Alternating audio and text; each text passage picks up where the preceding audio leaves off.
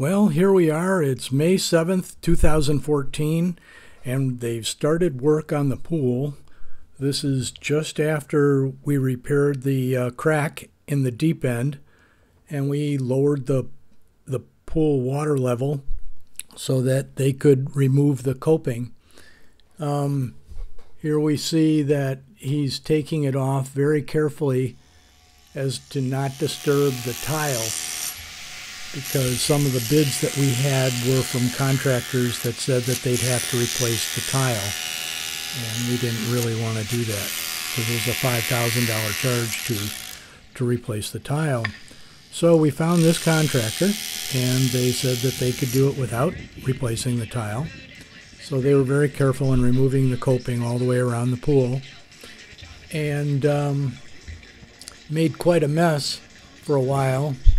The pool water was drained down so that there was just water in the deep end. And right here we see a close-up of exactly how deep the coping was. The coping was about 2 inches thick.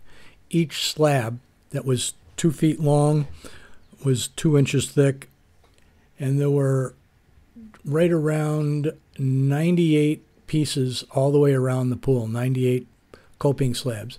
But this time the coping slab pieces are out of date, and so we're going to be pouring new concrete to form the coping. And here we have the patchwork that was done earlier in the year. A month prior, we had to let it sit for a while so that it would cure to about 50–60%, and so we had to keep water on it.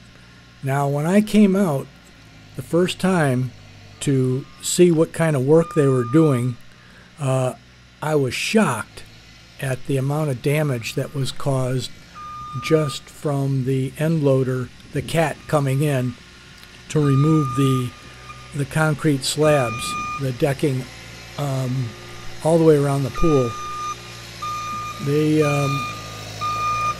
They have a job to do, and to get the job done, they have certain things that they have to do, and they need access and right-of-way to everything. But I didn't expect them to knock over the gate and tear up the secondary concrete you just saw right there.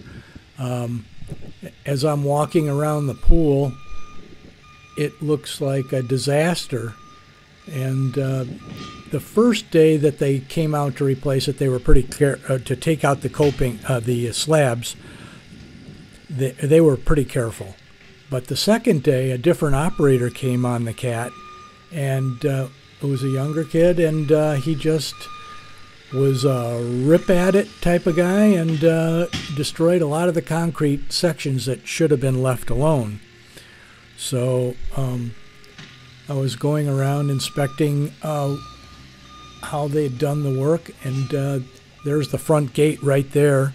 They just ran over that pole and removed the gate, and just to get that cat in there. They also tore up some of the grass that we had there next to the pool house. The couple, about a week later, they came in with heavy equipment, and they put stone down. They have 3 truckloads of stone that were delivered, and the cat would bring the stone in, and they would lay the stone on top of the area where they took out the concrete decking as a support base for the concrete that was coming in. The work went really fast. Once they got the concrete truck there, everything was timed out very well. They had everybody working very hard, putting the skimmers in. There's our contractor right there, and he's putting the skimmer in and trying to mark it so that the top of the skimmer would be in line with the newly poured concrete. The concrete subcontractor that was hired by our pool contractor is there in that mini cat, and he's dumping more stone around the pool, while the other workers are putting in a form. It's a Stegmeyer form that adheres to the tile all the way around the pool, and they have they put 2x4s, and then after they put the form all the way around the pool and they put the 2x4s in, then they pour the concrete into the coping area to form the concrete coping. So they had a concrete truck outside all the time, constantly mixing, and new trucks were arriving every couple hours to supply them more. Now here they're smoothing out the coping, the freshly poured concrete. We also had an additional imprint put on the coping. It's a stamping that they put on top of the coping to give it a texture. And here is the grounding grid and bonding that was put all the way around the pool.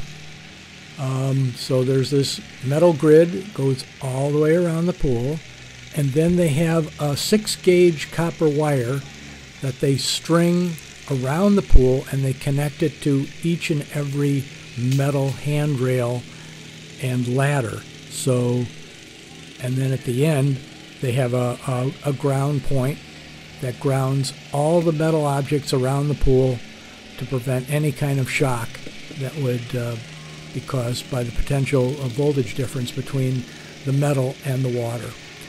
Here they're getting ready to pour the concrete for the decking, and that's really a messy job. Those guys are in there with boots, and they're just kind of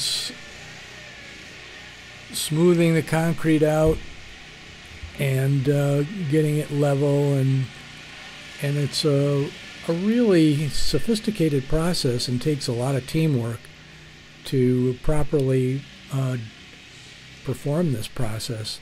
You can see some of the concrete decking that has already been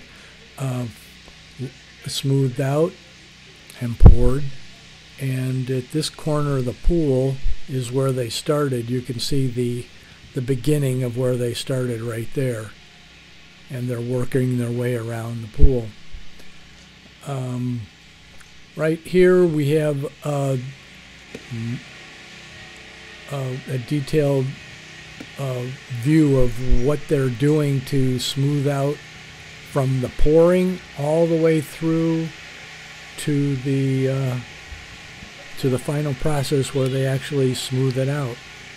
They've got 1, 2, 3, 4, 5, and then 6 guys plus the guy that brings in the concrete. Here it is at the end, and they're putting the final touches on the last bit of cement that had to be poured. And this is at the end of the day. They did this whole project of pouring the concrete on both the coping and the decking in one day. I think it had to be that way.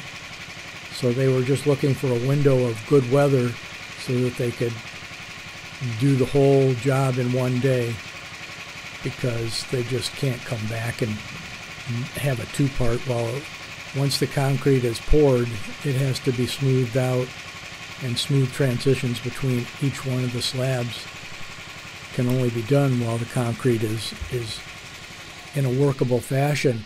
Here's the end of the project, and they're taking pictures of the work.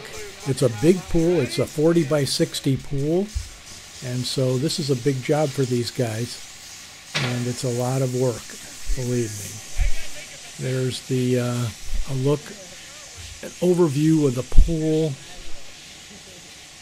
decking all the way around, and we didn't replace the outer decking portion, and we're saving that for another time. The reason we chose the inner portion to do it is because the old coping was 2 inches and the new coping was 3.5 inches, and it would have left a 1-inch ledge all the way around. We couldn't have that. So they taper up the decking to meet the new coping. Here's the finished pool right here. This is the day before the opening on June 13th, and looks pretty good, and a lot of work, and we're really proud of our Stonehenge pool. And there's the pool house, and we planted some grass seed in the areas that they tore up with all the cement trucks. Here's the opening day. Thanks for watching.